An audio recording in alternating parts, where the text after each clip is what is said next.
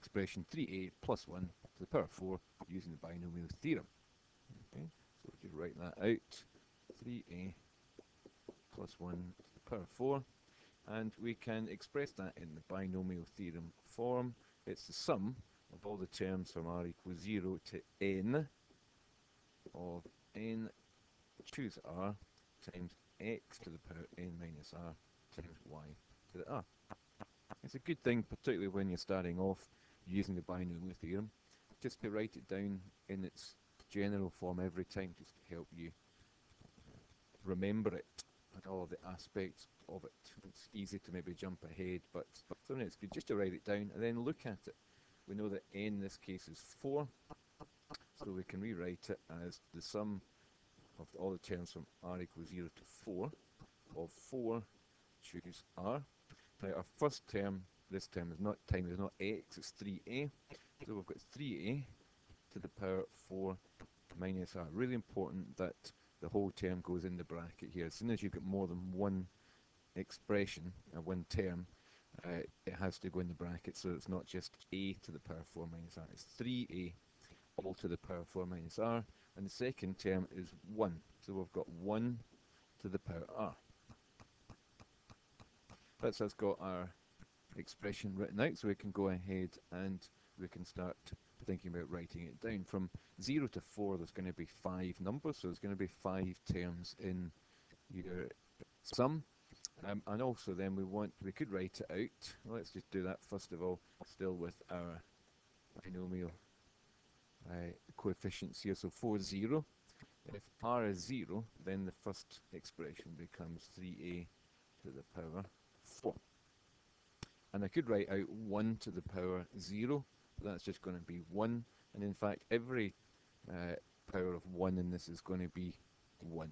1 to the power of anything is always 1. So in actual fact, I'm going to miss them out.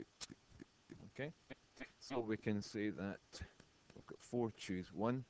And this time if r is 1, then we've got 3a to the power 4 minus 1 is 3.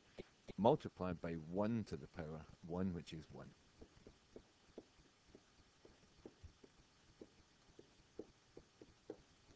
Writing out the rest of them.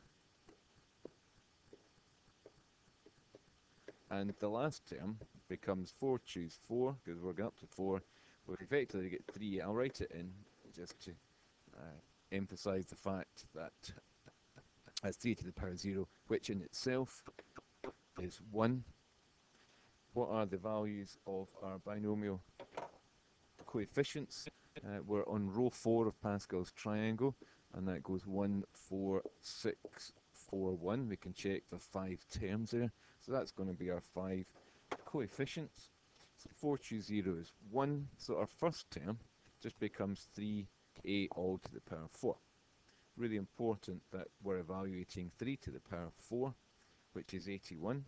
So our first term just becomes 81 a to the power 4. Second expression here, 4 choose 1 is going to be our binomial coefficient is 4, multiplied by 3 cubed is 27 a cubed. We're just taking a little bit of time to work out all these different coefficients. Our next one, 4 choose 2 is 6, and we've got 3a all squared is 9a squared. 4 choose 3 is 4, that's the next number along on Pascal's triangle. 4 times, we've just got 3a, and then 4 choose 4 is 1 times the 1 there, so we're definitely going to have a term at the end. It doesn't disappear, it's just got the value of 1.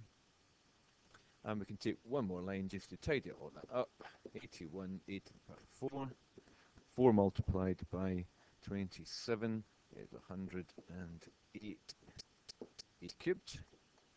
6 times 9, 54 a squared. 4 times 3, a, 12a plus 1. And check, we've got our 5 terms, 1, 2, 3, 4, 5. So the expansion of 3a plus 1 to the power 4 is 81 a to the 4 plus 108 a cubed plus 54 a squared plus 12a plus 1. I think I'll celebrate with an underline. There we go.